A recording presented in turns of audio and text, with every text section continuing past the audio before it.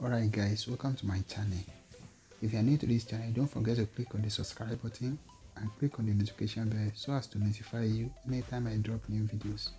So today I'm going to run you through how to use WPS on your mobile phone to type and to save.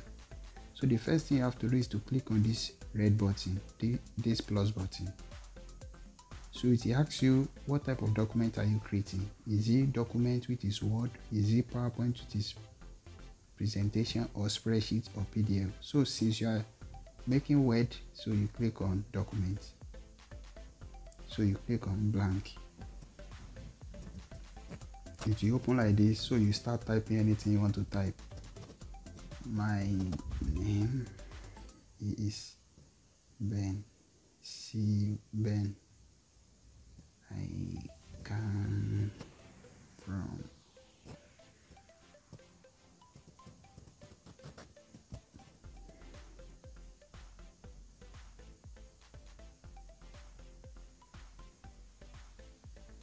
So when you finish typing anything you want to type, you can go to another line.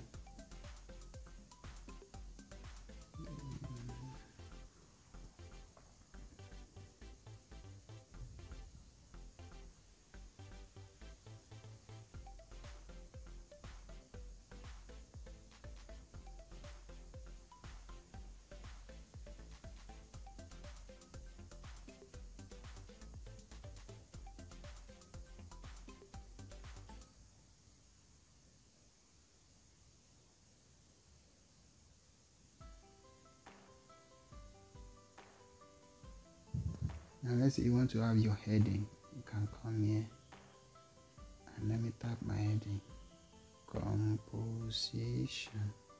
So now this is my heading. I want to put it at the center, so you click on it, you highlight it like this, you click on select, so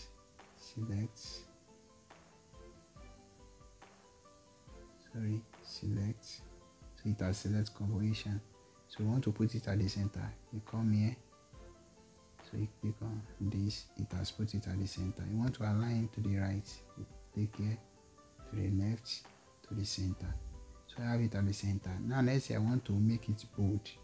So I come here, this is bold, italic. Let's say I want to underline. Then this is size. I want it to be bigger than this. So you click on this, go back. You want to change the font from here. Let's say I'm using this, so I've changed the font. Let's say I want to change the text color, I can pick red. I want to highlight it. If I pick this, it will highlight it. If I don't need it anymore, I click on this. So after that, now I have my paragraph. Now I have my text. Now let's say I want to save it. Then you come to this place.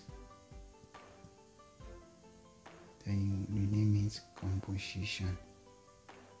Now pay attention to here. When you want to save, don't click on save now. First choose your location.